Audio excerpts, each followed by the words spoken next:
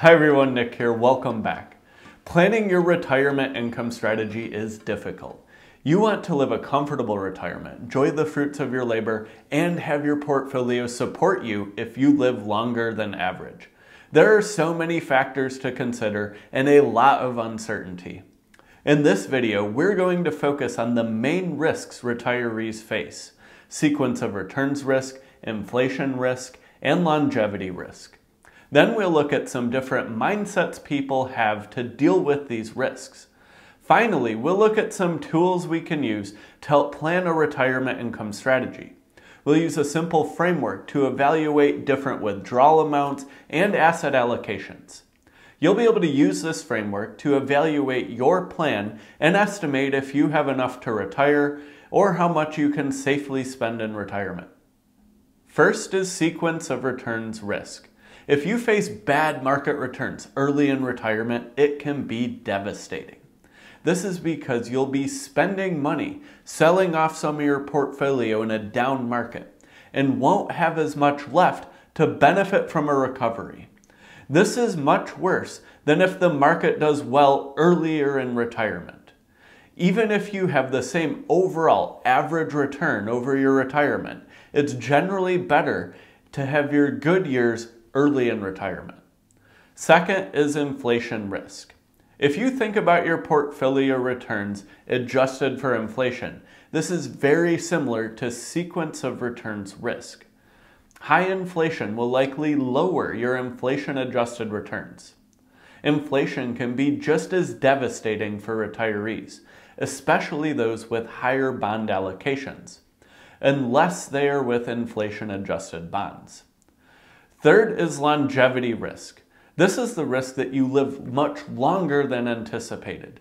The average life expectancy is currently around 77 years old. But what are the odds that you or your spouse live longer? There is a great tool to help answer this called Longevity Illustrator.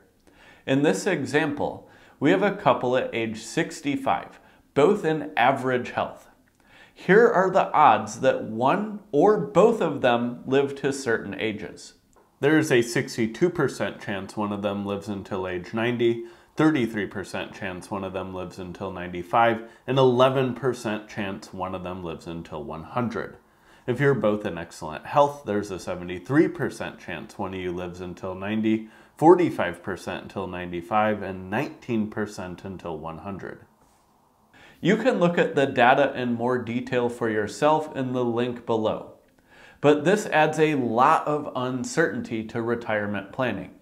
If you retire at age 65, your retirement could be 10 years or it could be more than 30 years. All three of these risks have a lot of uncertainty and will have a significant impact on the success of your retirement income strategy. So what are we to do? Well, there is one simple and often overlooked solution, which is to smash the like button to support free financial education. I produce a lot of free content to help you achieve financial independence. All I ask for in return is that you smash the like button so YouTube will share it with more people. You can also subscribe to get notified of my latest videos. There are a couple schools of thought on how to approach these risks. The first is called a probabilistic approach. That is to use retirement planning software to estimate the probabilities of success of various strategies. This can include how much you withdraw, strategies for adjusting your withdrawals based on market conditions, various asset allocations, how many years you could live, and more. The general idea of these tools is to stress test your strategy against historical data and give you an estimate of the percentage chance of success of your strategy. This is where many people will differ. Some people will be comfortable with a 90% chance of their strategy meeting their needs. They may accept that if they live past 100 or they face a bad sequence of returns, they may run out of money.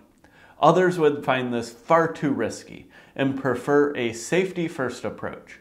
They might buy inflation-protected securities to protect against inflation or annuities to protect against longevity risk. People buying these typically seek more assurances of their plan working in the worst case, even if it means the average or best case isn't as good. They just aren't as comfortable with the probabilistic approach and try to get some guarantees. The safety-based approach is often not quite as safe as it may seem. Annuities are often pitched as a great way to insure against longevity risk. However, I think these products often carry more risk than are advertised since they are not inflation adjusted. You might be able to supplement annuities with a stock portfolio to protect against inflation, but the value of the monthly income from an annuity could easily be cut in half or more over a 10 to 30-year retirement. For people in the US, Social Security is basically an inflation-adjusted annuity, but these might be at risk of lowered payouts or higher taxes in the future. I'll have to make a separate video on ways to mitigate these risks, annuities, and Social Security.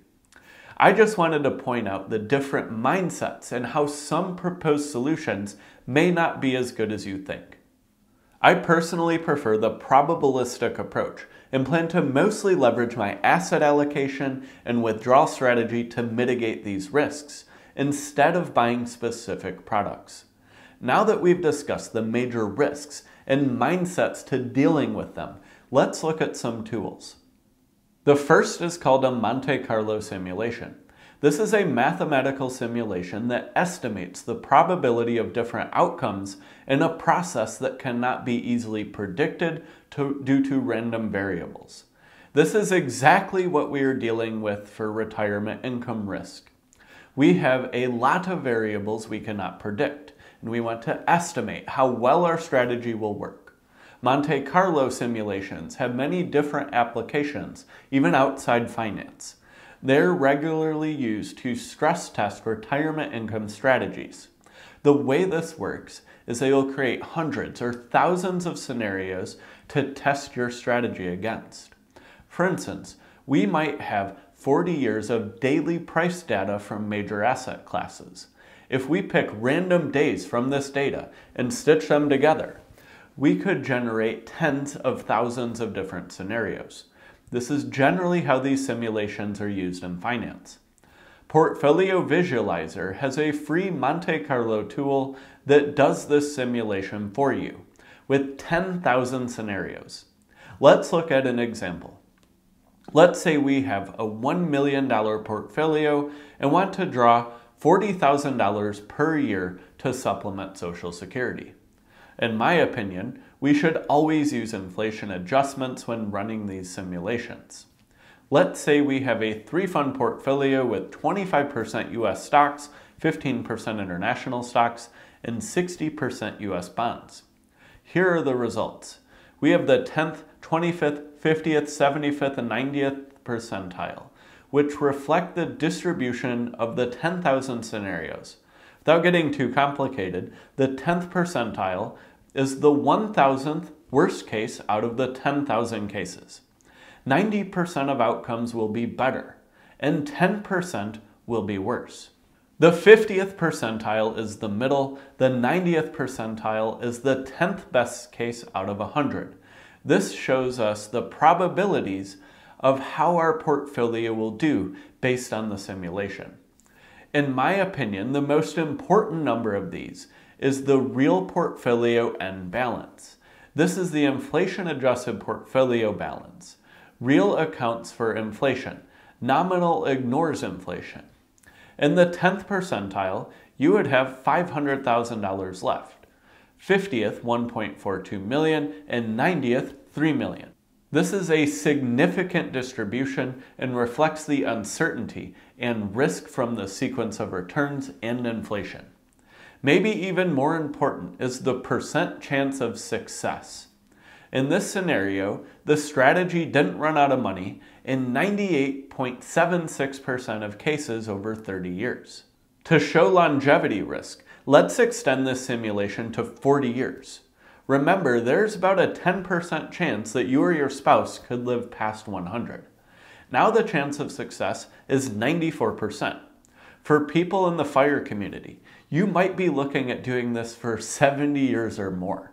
If you extend the simulation to 70 years, this scenario has an 80% success rate. I like to take this data and put it in a spreadsheet like this. We have a column representing this scenario of a $1 million portfolio and a 35-year retirement for a couple retiring at age 65. Then I have rows for the age and the probability of one person in the couple will live to that age. In this case, we have the average from Longevity Illustrator with a 33% chance one spouse lives till 95 and 11% to 100. This is for an average health couple. You can use Longevity Illustrator to get this data and add ages 85, 90, or even 100 and 110 if you want. Next, I enter the probability of success for these ages, and then I also put in the median portfolio balance. I'm more concerned about the success rate, but I also want to see how much money I might have when I die. You could adjust this to fit the risks you're most concerned with and the various metrics you're most interested in.